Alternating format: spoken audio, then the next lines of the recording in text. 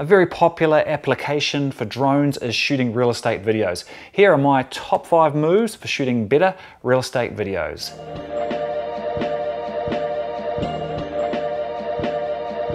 Hi, I'm Grant, and the drone has been a valuable piece of my kit for shooting real estate videos. The following video, or the following part of this video, is an excerpt from my course which I've just released on how to shoot real estate videos, and this particular part is dealing with drones and the 5 most common drone moves that I use.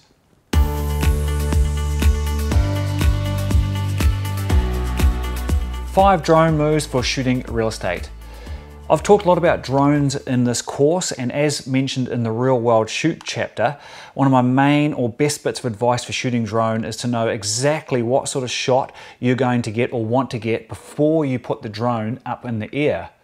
Drones currently have a fairly limited battery time once you're up in the air, so it is always best to know where exactly you want to shoot and what sort of shot you want to get before you launch.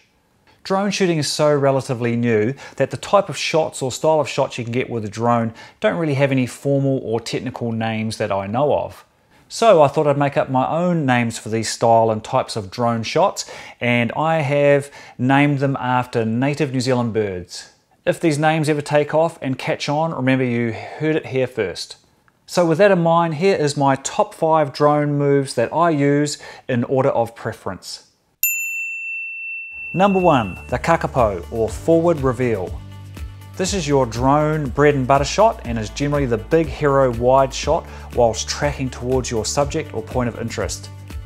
I will just about always try and use some foreground movement to help reveal the property, and this is generally a wider shot to show where your property sits in the landscape.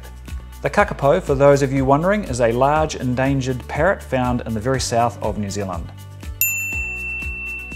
Next up in order of preference is the takahi, or the slide and pan shot. This is a slider style of shot whilst panning with the property. Of all the shots to do, this is the toughest to do smoothly and takes a bit of practice with your drone.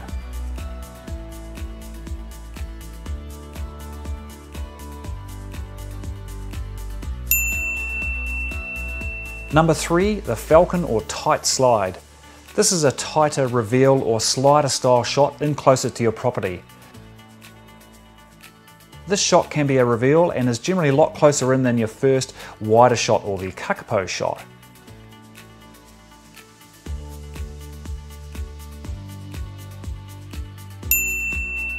Number 4, the tui or crane up reveal. This shot is an upward style shot, usually with a little forward movement, and I often use these to reveal the view from the property.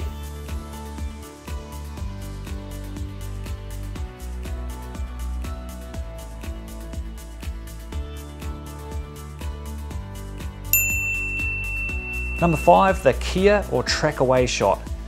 This shot is a large wide shot tracking away from the property, and it's almost a reverse shot of the kakapo, or the first shot we talked about. I will often use this as the last shot of my videos before cutting to the final graphic. The kia, by the way, is actually an alpine mountain parrot that lives in the mountains here in New Zealand. These are generally my top 5 drone shots, and I will just about always try and shoot a kakapo, a takahi, a New Zealand falcon, a tui and a kia for each property that I shoot. Those are not the only shots by any means, but those are the 5 shots that I try and tick off with each real estate property that I shoot. There's plenty other variations that different drone operators use and for different styles of properties, but have a mental checklist and see if you can come up with your own names better than those ones.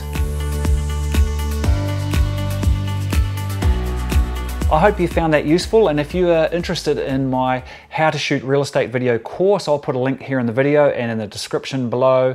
And as always, thanks for your time and happy shooting.